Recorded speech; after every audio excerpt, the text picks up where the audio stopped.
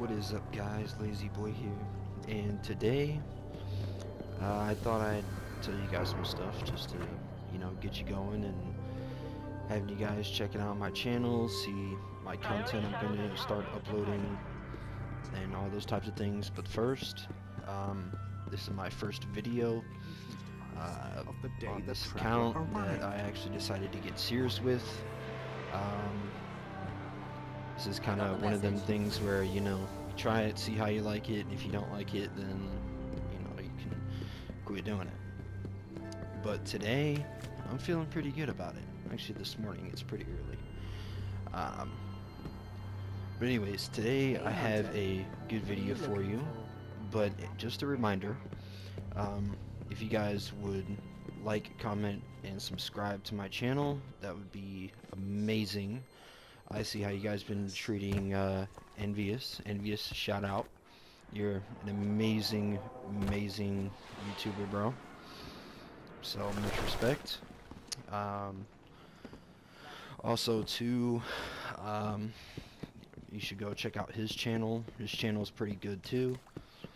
But anyway, let's get right into it.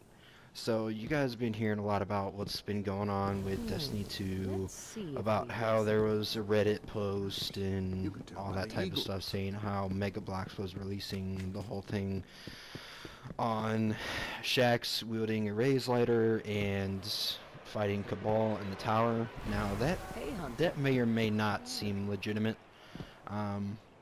We've had plenty of instances where the Cabal were essentially calling for allies in different pieces of outer space to come to Earth and kind of just,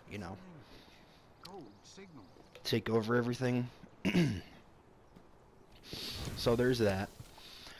And then there's a few other things that kind of seem a little iffy to me. For example, I've read a few Reddit posts, some on GameFAQs, some on IGN, all that type of stuff about a Destiny 2, and I don't know.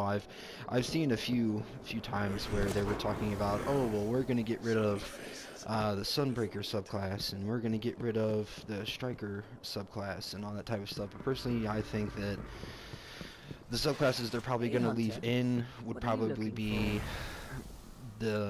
I would say the most used in PvE, which would be, of course, the tether, the hammers, and probably more or less the self-res, because there have been releases of fan art or concept art, whatever you guys want to call it,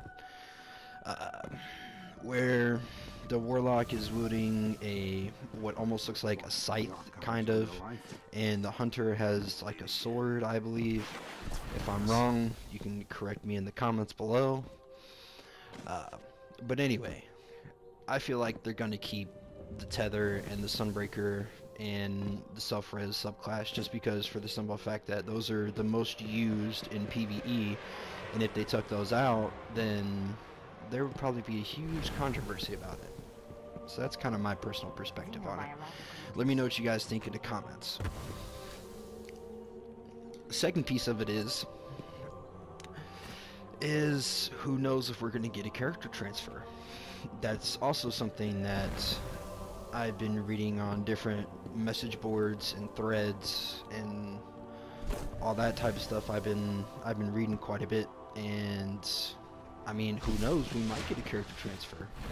You wouldn't have to say for example, if they do let you keep your light level and your level as 40 and your light level at 400, if you are, then personally I think that'd be pretty good, considering the fact that, who knows, they might just have the enemies start out at, say, a normal 40, and then who knows, they could climb up to, say, 80s for another 40 level, or they could make it go up to 100, and who knows, they'll probably increase your light level to maybe 1,000 to equal out that 100.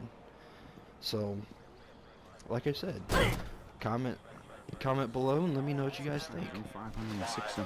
But the other thing I wanted to talk to you about is what everyone's going on about, the Bungie stream on February 8th. Now, what I think that, I mean, this is personal opinion. I mean, Bungie, you obviously have, you know, more authority over us YouTubers. But what I think they should have done is they shouldn't have necessarily messed with the special, because, I mean, that's gonna make sniper rifles obsolete. Like, everybody's gonna be using either ammo regenerative weapons like the Invective or the Icebreaker, or they're just gonna be running around with sidearms. I mean, sidearms really aren't that useful unless you're going up against someone who doesn't have any special ammo as far as a shotgun is concerned. But if they were gonna do that, well, do it the way that they were explaining how they were gonna do it, then personally I think that they should have done it to where, you know, they should have took all the game types and made it so all the game types have a certain specific time of special regeneration. For example, you could take Rift and Clash and make that 60 seconds. Then you could take 3v3 games excluding elimination, and you could make that 30 seconds. And then in Trials and normal elimination, you can make the special 15 seconds. Because if you're doing, all right, let's roll back a little bit. Say if you're doing, say you're doing Clash or Rift, someone can come with the super and just completely annihilate the whole entire team, and then all your teammates and you that picked up special, you're not gonna have special anymore, and you're gonna have to sit there and wait for a whole minute, because most likely the team has found all the other special and have grabbed it. If that makes more sense, comment below, tell me what you think. But that's my personal opinion. But anyways, it's kind of a short video today, guys. A little bit of a discussion. Yes.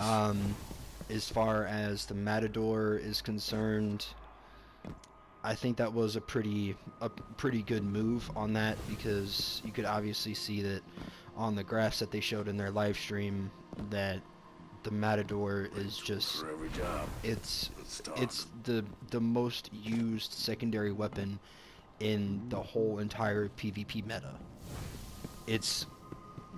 You hardly ever see scout rifles, auto rifles. Not bad. I mean, you see some sidearms, like some people are using the Havoc Pigeon or the Binding Blaze if they got a God roll on it or something of that sort. But my personal opinion, I think that if they were going to do that to the Matador, then, you know, they should have done something just a little bit different with the special ammo. But I mean, it's not bad so far. It's just, I mean, who knows? Destiny 2 might be a little bit better on that. I have no idea what their plans are for that. But like I said, it's just my personal opinion. But yeah, it's kind of a short video today, and that shout out to Envious Gaming. I've been watching a lot of your videos, bro, so keep it up. But yeah, I mean, thank you guys for watching, and as always, have a good day.